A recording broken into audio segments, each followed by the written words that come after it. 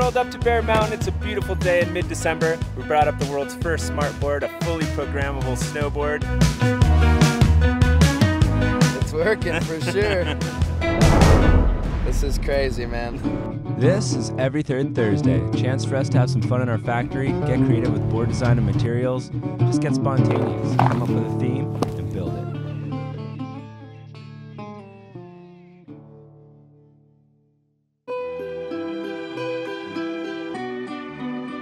When we were first talking about, well, okay, let's make a snowboard play music, you should be able to listen to your own music, and we should use the snowboard as a controller. Here we are at the secret spot where all the creativity begins. I'm Matt Davis. I am a producer and a programmer and a musician. And I use everything to kind of control music. I use video game controllers, I use off-the-shelf MIDI controllers, and now that everything around us can just put out data, we can kind of catch that and use it to do whatever we want in music land. Basically, we're turning this phone now into a wireless MIDI controller, which, you know, nothing too crazy there. This would be carving. Given that this was the prototype for how we were going to deal with it in a snowboarding environment, this is kind of our first proof of concept.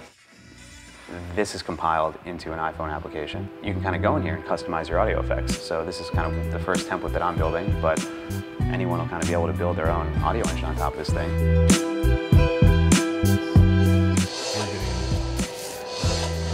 So crazy. This is amazing. The next challenge was, how do we get it into the snowboard?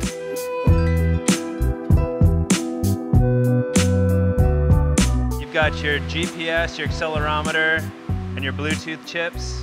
Here, your battery, rechargeable battery, your on-off switch, and your LED lights. It's not like we're just strapping on some Christmas lights to a snowboard. We are having a very smart device that we programmed to actually manage how the lights should display. Very cautious to make sure that we don't want to put too much stuff in the board. We want to keep it just the way you would typically create a snowboard. We don't want to augment it too much. All right, we got the open source hacker board. If you're a programmer, program whatever you want. Open your app, and you're good to go. All right, I just met up with DB, Daniel Brown here at Bear. He's riding the smartboard today. Are you ready for this? Ready to get smart, man. We've got a fully programmable snowboard with a sticker on it. What do you think? Yep. It's working for sure. This is crazy, man. We brought a splitter, and I'm gonna mic into this mic so we can all hear it, what he's listening to. We got a club banger in the headphones.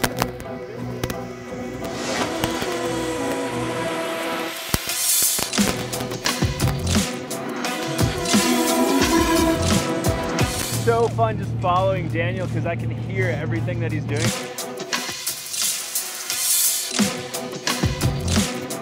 I'm not doing those tricks, but I can feel it. So it's like playing a video game. Right on, man. Every time you do anything, the bass drops out, yeah, comes back in.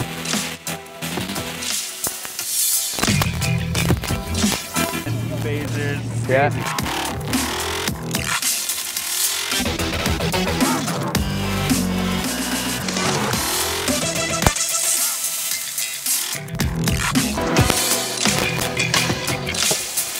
Where's the point where the art starts affecting your performance on the mountain?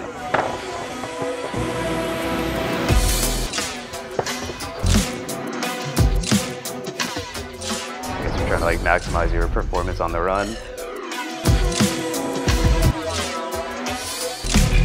Or are you trying to make the coolest music possible and it just kind of blends together?